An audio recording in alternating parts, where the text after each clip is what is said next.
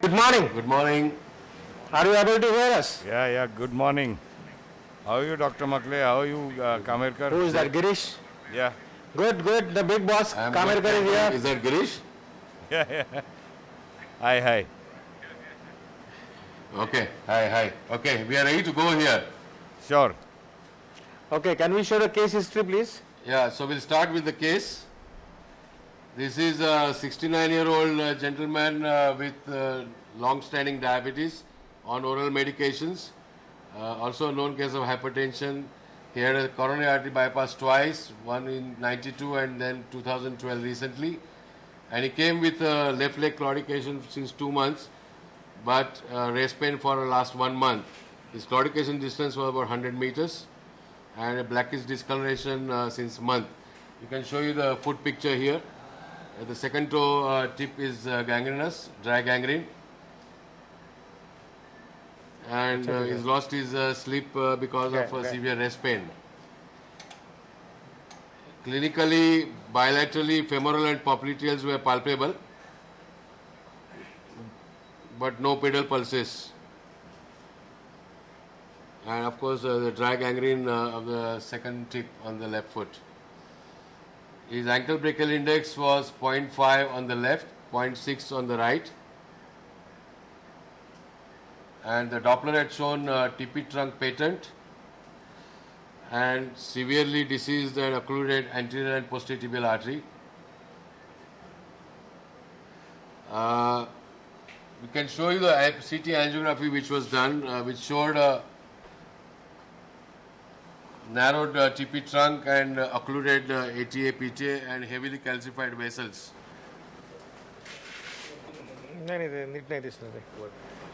Soft images. That's the CT images. Let's focus down onto the below the knee. Yeah, that's right. So we are looking at the left leg. Okay. And you can see the peroneal being filled, but heavily calcified ATA, PTA, and refilling of dorsalis pedis just in the foot and posterior tibial. There is a heavy calcification in TP trunk as well. So with this, we have proceeded with. Okay, let's go live. Show the first run. So we did an antegrade puncture, 5 French sheaths, and did a diagnostic DSA. And you can see stenosis almost about 60-70% in distal TP trunk. You can see the origin of antitibial artery, but no vessel beyond. And you don't see any origin of posterior tibial artery. Can we have next one, please? So peroneal is filling all the way down, but you still do not see anterior and posterior tibial artery. There are lots of collaterals. Next one, please.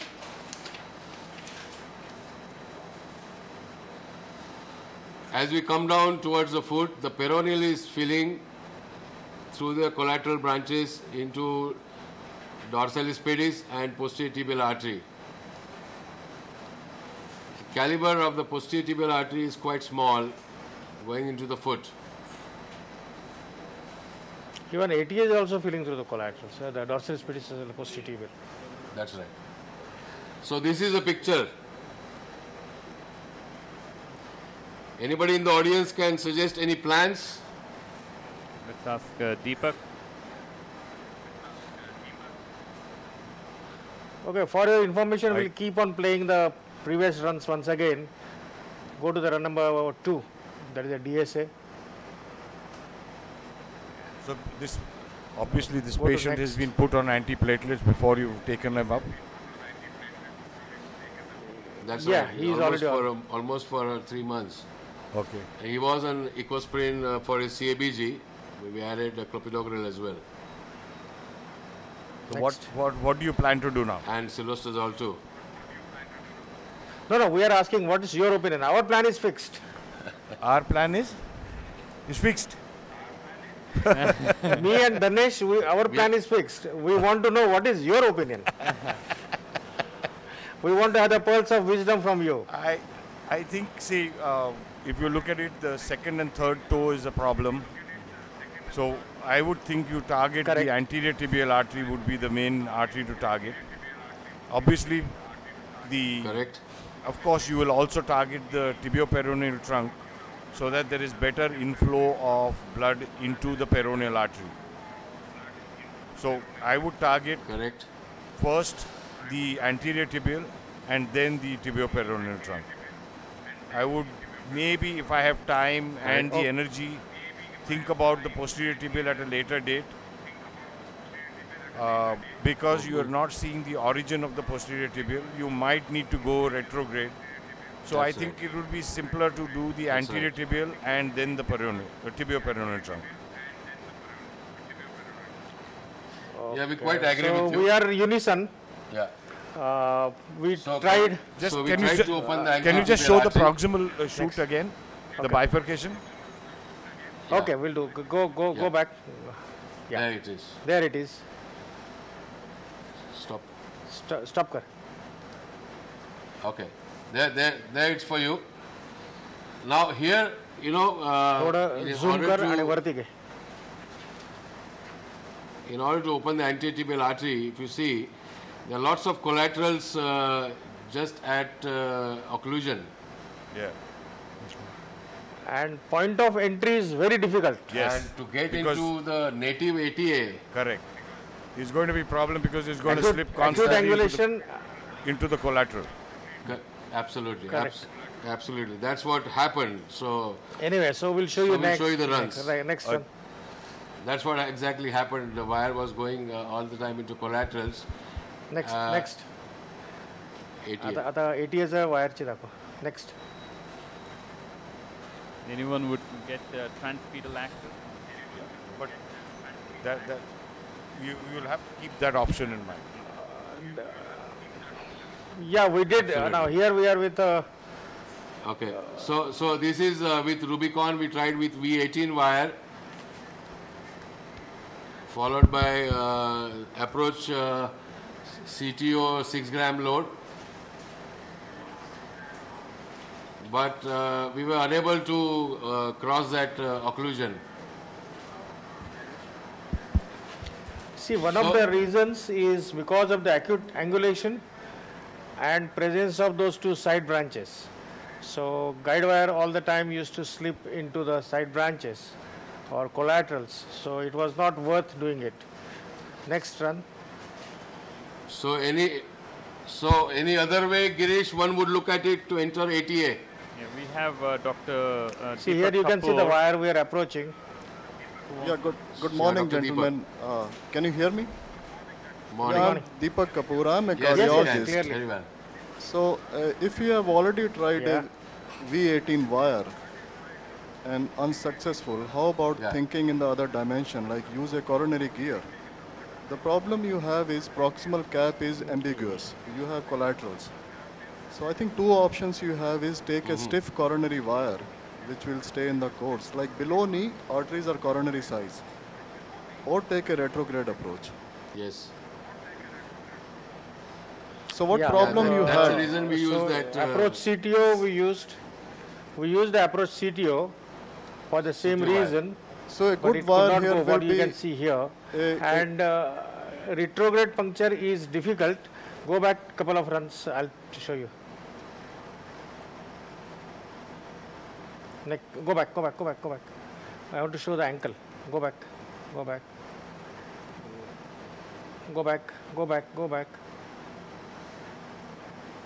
Yeah, stay here. Now here puncturing a dorsalis pedis is difficult. Yes, I agree with you. It's difficult but doable. Dorsalis pedis is right in the foot. Yes, but our concern is since it is fed through the peroneal collaterals, if that gets jeopardized doing that, foot could land up in acute ischemia. Sure, certainly I understand. So how about go back to the So that- proximal cap That is a concern. and take a directional catheter? So any other way, any other way one can think of entering ATA? Only antegrade then. Go next. Yeah, because there is no other option. Yeah, Next, so any other options? You want to wire a collateral and go retrograde? That's what we tried from the peroneal retrograde.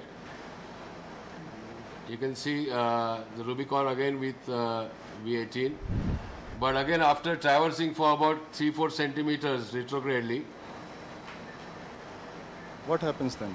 we are again unable to. No, it's No, just it not going doesn't through. go further. So back up your wire with the microcatheter. If you Yeah, have one. it is backed up. It is. Which wire you are using? next one. Change to a Pilot 200. Can I ask you one question? What access have you taken? Contralateral or ipsilateral antegrade? Antegrade femoral. Antegrade femoral. Ipsilateral. Ipsilateral. Okay. That's right. Antegrade femoral, yeah. So, you know, Rubicon has entered into the collateral. Okay. But wire is not advancing further retrogradely. Next. So now we are back to the square one now. Now back to antegrade. Yeah, back to antegrade Yeah. and So see. we decided, since the anterior and posterior tibial occluded and only feeding vessel to the foot is peroneal and with a narrowing of TP trunk, we will open the TP trunk with a balloon and may put a bioabsorbable scaffold, since it's a single vessel kind of runoff going into the foot. So that's the plan.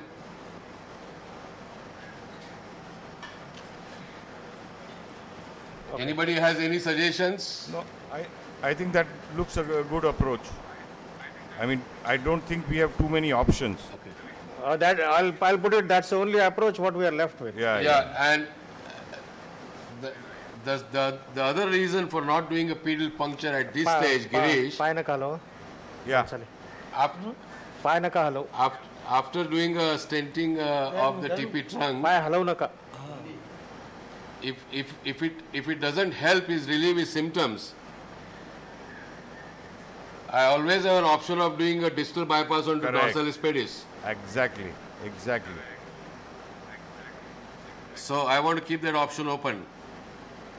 I think that's a very sane way of looking at it. Thank you so much. So Girish, that's the advantage of surgeon and interventionist working together, you know. I forgot to introduce both of you. Always This is better have a surgeon with you. Dr. Makhale is a prominent interventional cardiologist in Pune. Got tremendous skills. And Dr. Kamerkar is the king of vascular surgery in Pune. Hello. So, sorry for not introducing you. I'm waiting for a queen of vascular surgery.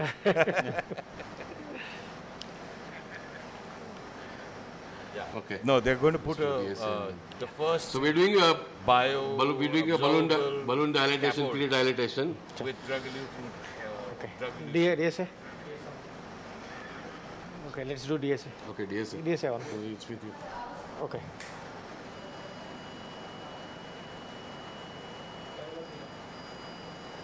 Smart mask. So we're going to do pre-dilatation here. What would be the balloon size you're planning?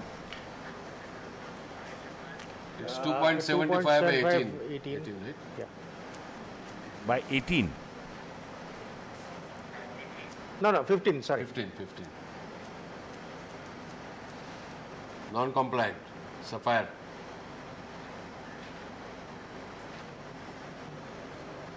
Okay, fine. That's good. So are you able to see the balloon there on the screen, okay? Yes. Bansali ji, पाँव में थिले ये. Yeah. See, he's moving his legs. Bansali, पैर मत हिलाइए. So you could see the waist there. No, we couldn't. He moved the leg. Okay, show fluoro saved. No, actually it is on other screen. Okay, doesn't matter. Yeah. So anyway, I have gone up to this bigger 2.75 and compliant, non-compliant balloon. I am taking the liberty to go at a high pressure. Come back. Chalo. Yeah, you can see on other screen. I can't see the mirror. You can see on the screen. Okay. All right. Yeah. Let's do another DSA. You want me to do another DSA? Okay. We do it another DSA. Bhansali जी पैर मत हिलाइए हाँ? नहीं तो किसी को बोलूँगा पकड़ के रखने के लिए. ऐसा. Go up. Okay. All right. Yeah. पुढे घे, खाली घे. Done? Floor on. Okay. All right. Are you able to see image clearly now? Yeah, much better. Yeah. Okay. Because it is in the DSA, the smart mask, if the patient moves a little bit here or there, Yeah. we lose. See, again, same thing has happened. He has moved his. No. One more. No. Out. Her. Okay. So now we are dilated with a 2.75 up to 16 bar pressure.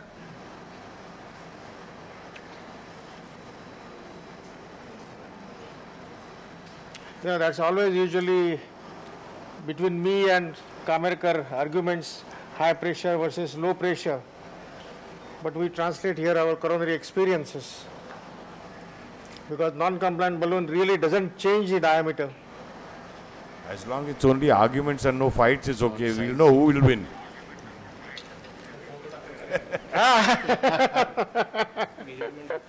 Girish, you know how are our innings, Okay, one question from us. Yeah, sure. So now, since we are thinking of using bioabsorbable scaffold, Meril stent, 340. would one like to stent the entire TP trunk, or only the disease segment normal to normal? I think disease segment normal to normal should be the right way to go. Any particular reason? The shorter the better. There is no data to Yeah. show Again, that longer is better. Again, after absorption of the stent in future, I want a good patent artery as low as possible for inflow graft in case required. But that is all right. You take it from the popliteal, if not from the tibioperoneal trunk. You will have space there. That's right, yeah. It still can be done. And anyway, we are taking a 340. Okay. Although 37 is available, the computer is we reading take 37. 37. No, don't take it, Dhanesh. Cut hoil, tras hoil. We can start from this point and we have to go down a little bit because we need anchoring. 340. 340. So we have decided to stent 3 by 40. 40.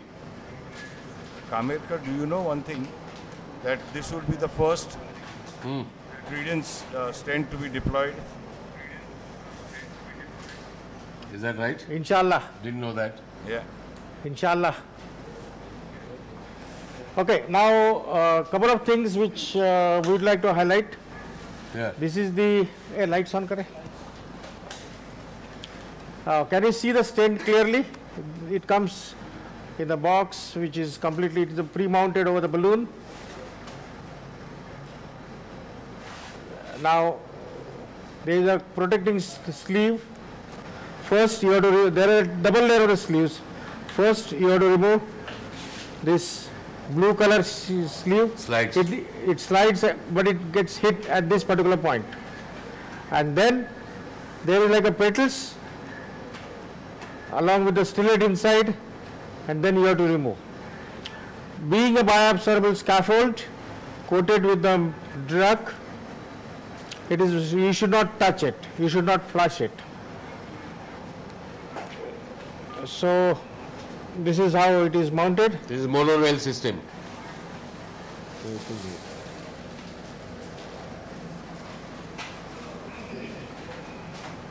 You can see the point of entry and you can see the point of exit.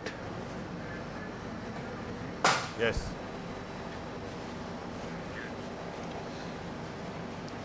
Bhansali जी दर्द है पैर में?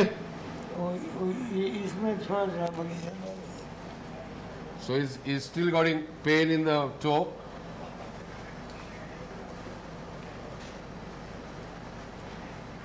So let's see once we open if the pain goes away.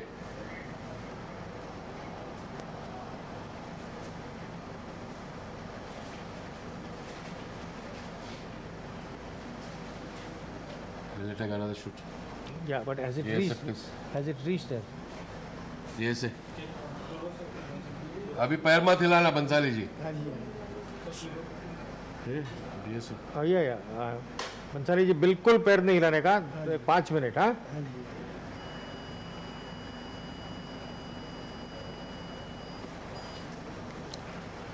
So this is image which is a post dilated. नहीं हिलाने का नहीं भाई. बिल्कुल नहीं हिलाने का. आप थोड़ा भी नहीं हिलाने का.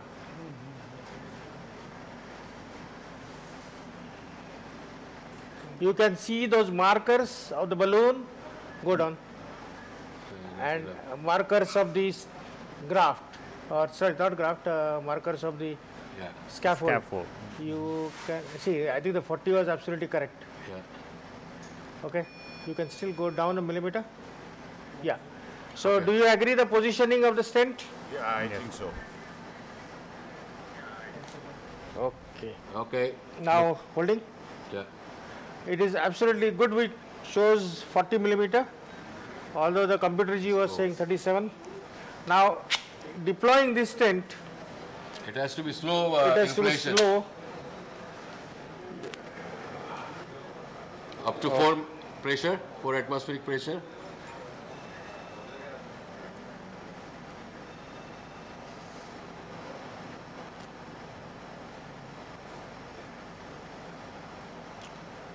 So we hold it here up to 4 atmospheres, and then we leave it for a couple of seconds. Can you see it here? Yes. Yeah, we can see. Yeah. Now slowly, slowly. At the same time, we are looking at the patient also whether he is complaining of any pain. दर्द है तो बताना. ज़्यादा नहीं। पाँव मत हिलाओ, बाकी कुछ भी करो.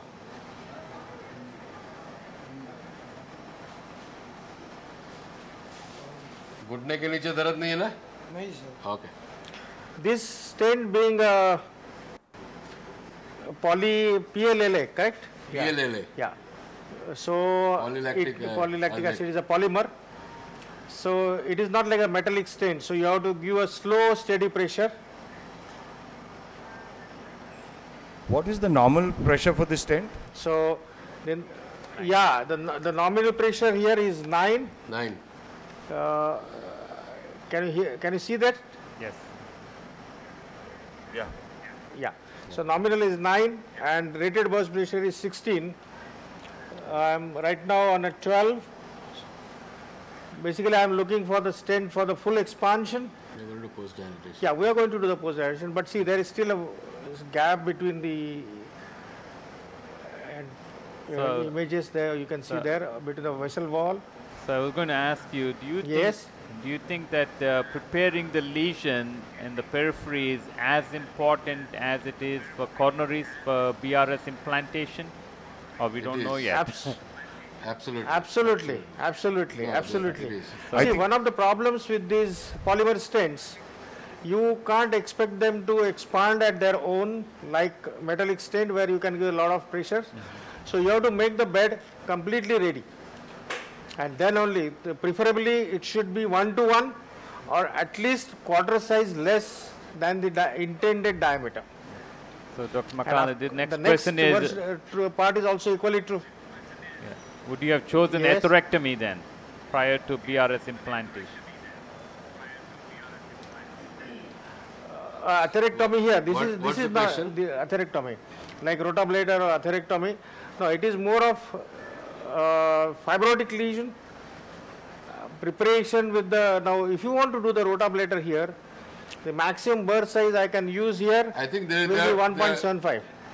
If We have got a rotablator ready here actually, if but it is not all that calcific. if one way to use a rotablator, then it should be followed by drug-coated balloon. Okay, and now I am making it negative. Next balloon. Yeah. Stent boost घ्यायचा का? थांब जरा, एक second. थांब जरा, एक minute, इथेच थांब. Stent boost, huh? So once it is deflated, Keep the balloon there. We'll do the stent boost.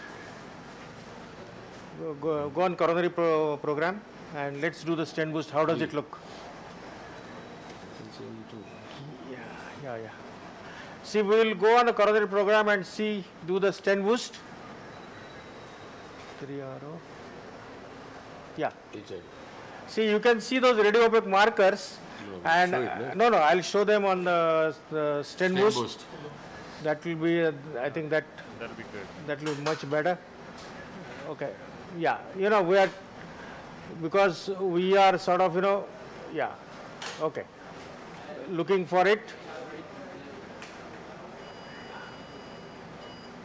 Stent boost input दिली लगा था ना?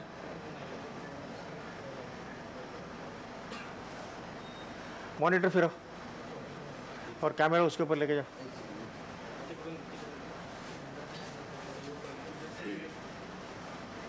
No, because okay. Monitor फिरो.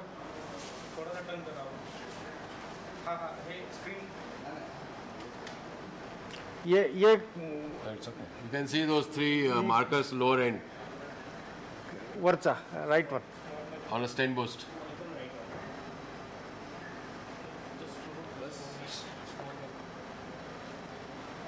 No, I think because of the reflection from the light, maybe. Anyway, we are able to see it clearly. Okay. Go back to DSM mode. So, I mean, we can see the markers at the bottom. Yeah. See, because you know, stent boost at times for the long stents, it may be difficult. next balloon 3.25. NC. As we have only few more minutes, would you do an angiogram? 15. Yeah. We are almost done. Now we are going to do Contrast. Post-dilatation. one DSA, and after that we'll do it with a non-compliant balloon.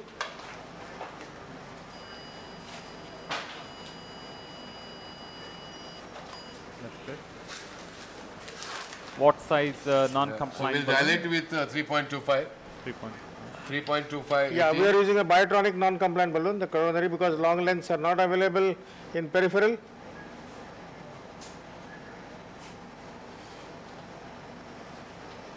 Okay, Kamerkar, we'll just come back to you. We'll just see Vimal's case and come back in a few minutes.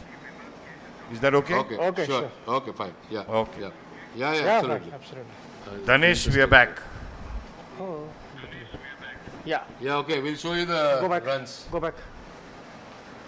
So we dilated with 3.25 NC balloon.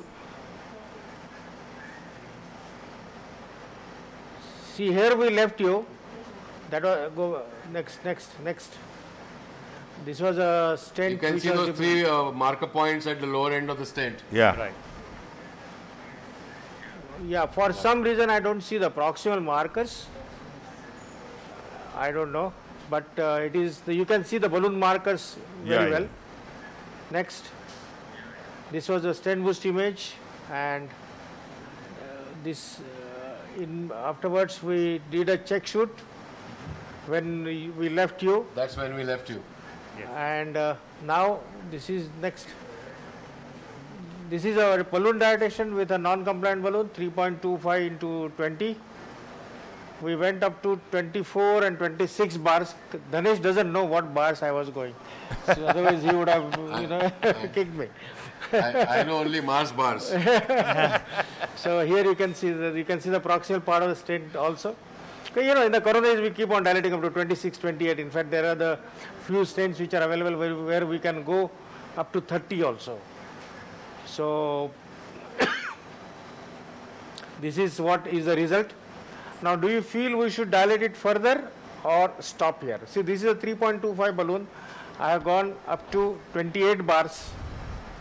I think looking at the result, and you put a 3 mm stent and gone up to 3.25 Stent. I think we should accept this. Yeah.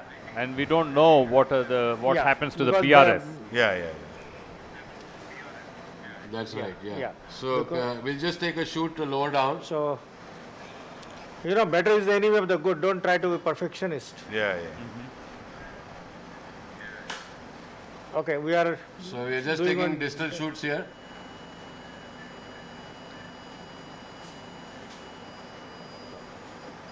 Next, Khali.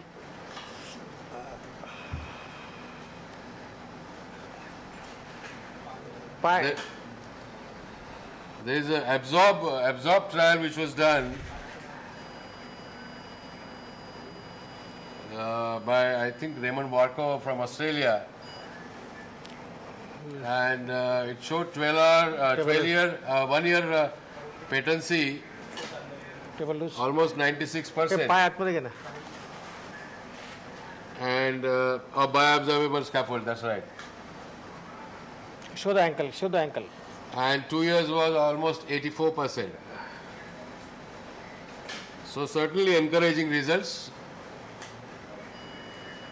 And especially for below knee disease, I think one can sort of पाय नका लो. Look पाय नका forward pav to मत हिलाइए. नहीं आप बारीक दर्द हो रहा है. अच्छा. So do you feel the result is good and we should stop here? Yeah, I think so. Yeah, okay, we agree. And enjoy your remaining meeting and thank you so much. Thank you very Okay, much I for would an like to excellent thank case. the organizers for giving us.